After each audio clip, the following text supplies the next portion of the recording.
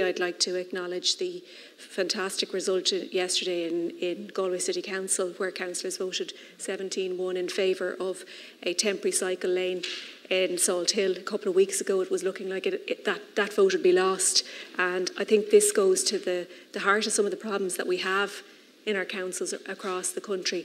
It's not only to do with the councillors, but it's to do with the fact that we do have executives really with a long list for councillors to go through of reasons why something might not work. Funding was one, and I got the Minister for Transport on the record as saying there's no issue around funding.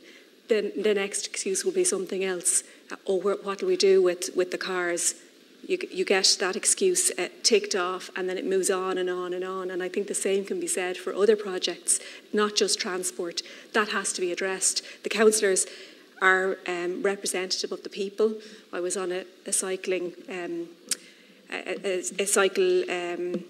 trip on Sunday and 2 weeks previously, and there was over 200 last Sunday, lashing rain. It means the people have spoken, and they've spoken through their councillors, and they've spoken through us as their representatives. And it does mean that with funding there, with legislation now being brought forward by the Minister for Transport, it is time for those who are unelected to do what we are asking them to do and what we are voting to do on our councils, and that is to produce the kind of transport that people want, that is healthier and that is better for our climate. Thanks.